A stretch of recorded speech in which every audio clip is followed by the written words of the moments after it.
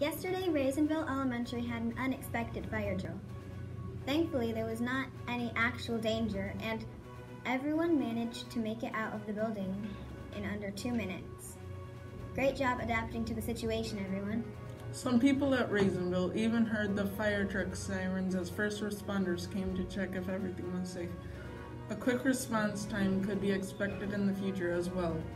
The City of Monroe struck a deal with Motorola to purchase all new radio equipment for 911.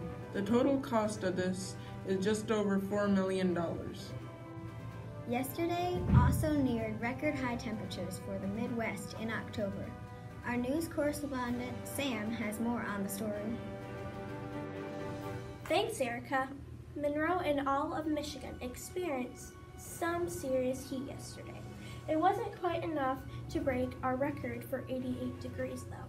Grand Rapids, Michigan reached much closer. Their record high for October 3rd is 85 degrees. And the temperature there reached as high as 81 yesterday. No matter how you look at it, it was a hot day considering the prehistoric average for both cities is 66 degrees. Back to you, Ben and Erica. Thanks, Sam. I don't think any of us warmed up to the idea of hot weather, though.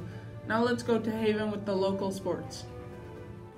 Call it the weather, Ben, but New Boston Tiburon's boys soccer team was on fire yesterday at the airport last night, defeating them 2-6. Raisinville's volleyball team also continues to show improvement in practice and will start games later this month. Back to you, Ben and Erica. Thanks, Haven. I can't wait to watch some of the volleyball games this year. Let's take it to Owen with today's weather report. Today's forecast is a high of 75 and gradually gets cooler throughout the day until we reach a low of 44. There is a 20% chance of rain and mild gusts of wind. Back to you, Ben and Erica. Thanks, Owen, and that's all the time that we have for today. So from myself and Ben, good morning, good evening, and good night.